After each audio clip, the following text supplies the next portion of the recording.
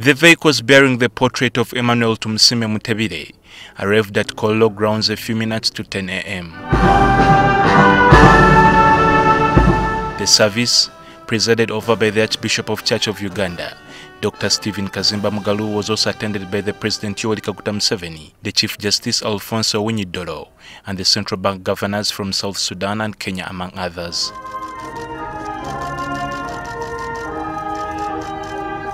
Betty Mutebile described her late husband as a gentleman and people person who loved his family and always found time for them, in spite of his busy and demanding schedule. And now, I want to thank God for Emmanuel's life, for enabling him to serve our nation, for using him to transform us to be better people. The Minister of Finance, Matia Kasaija, who spoke on behalf of his friends, said Mutebile died at a time when they were working so hard to see the country's economy flourish. The only problem is that God has taken him away from me when we are trying to ensure that the economy begins to go the way I showed you in Parliament one time. If you want, I can tell you, show you.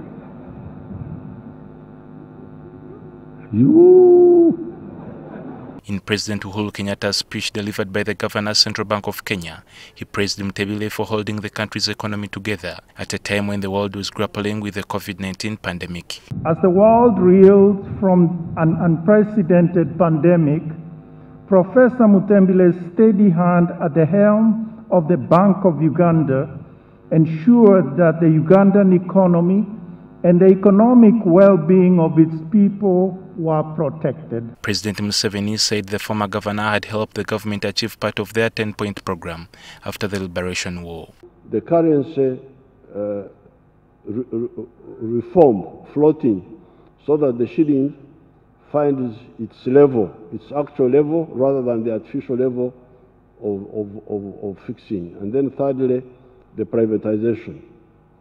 So I'm really here to salute the contribution of Mutebile as a person. The head of his medical team, Doctor Ben Mbonye, told the mourners that Mutebile died of multiple organ failure accelerated by COVID-19, which explains why his body was not brought to Parliament and to Kololo.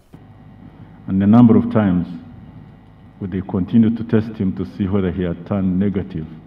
By the time of his death, he had not yet turned negative. That's one of the reasons why his body is not here with us.